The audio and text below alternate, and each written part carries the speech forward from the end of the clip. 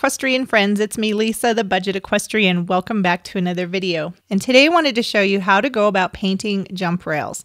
So these are my jump rails that I have that have been sitting outside, and today I'm going to show you step by step how I go about painting them. So the first thing I do is bring them into my garage and sand down all of the previous paint that has been accumulating on my jump rails for some time now. And I'm using an 80 grit sandpaper, so it's pretty rough. And what that does is helps to take off all of that chipped paint, and it leaves a great surface for the primer paint to adhere to.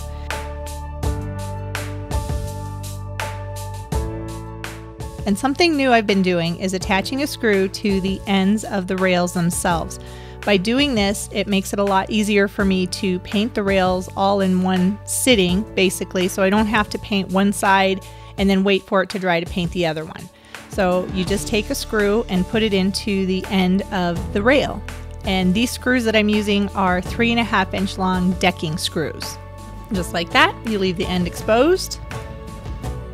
And this is what it looks like when they are set up on my painting station, so I can paint the rails really easily, and they move and spin, and it makes it really easy to paint them. So after I have the rails prepped, then it's time for the primer coat. Now the primer coat that I use is Kills 2 primer.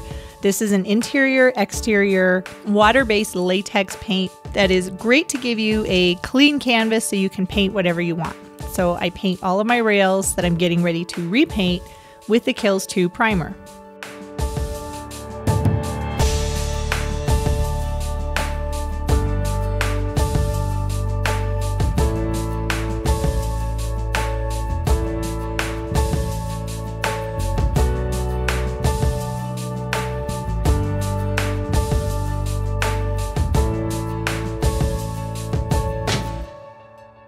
And once my primer coat is dry, then it's time to do the fun part, which is the striping. So first I take some tape to figure out where my stripes are going to go on my rails. And I just take the tape around the rail and fold the end over, so it makes it much easier to remove the tape once the paint is dry. And then I just make sure it's all secure on the rail so I don't get any bleed through between the colors.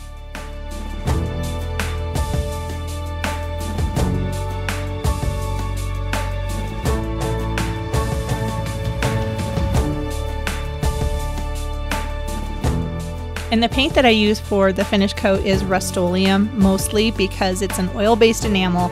It works really well and it stands up to the elements of being outside. And then all you have to do is paint the stripes.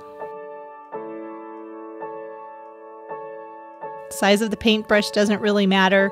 Depending on your size of stripes that you're making, you might need big paintbrushes, you might need little tiny paintbrushes. It really is up to you, and it just makes it easier to have lots of different size paintbrushes for different size stripes.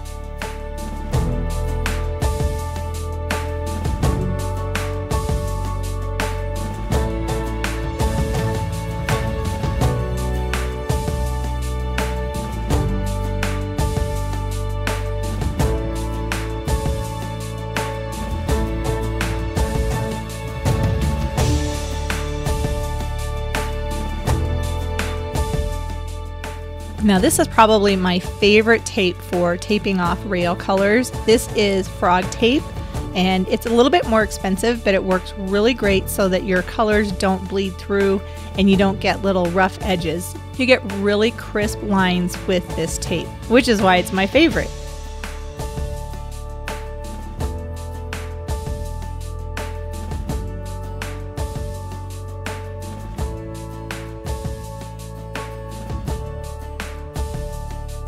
So these are some red, green, and white rails that I decided to make.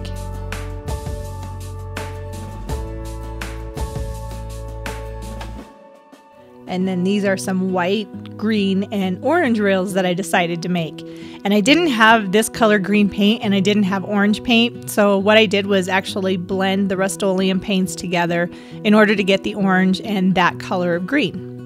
And now I'm just going over the white sections with the Rust-Oleum High Gloss White enamel.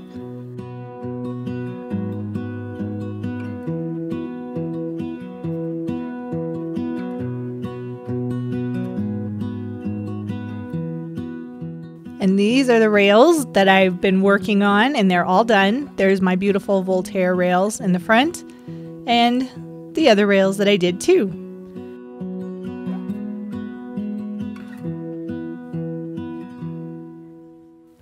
And these are some little 8-footers that I did that I just repainted. I had some plum paint left over, and then that gray is actually the same color gray that I used on my barn.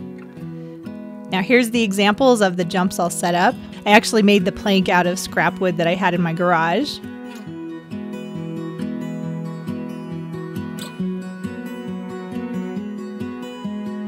The orange, green, and white striped rails. And I also made this little gray jump, and I got some flowers from Walmart to add to the flower boxes just to give it a little bit of something extra. And it's fun, and it's a pop of color, and it's really affordable. I think all of these flowers were about $25 total, but it really makes the jump look pretty and full, and it looks great.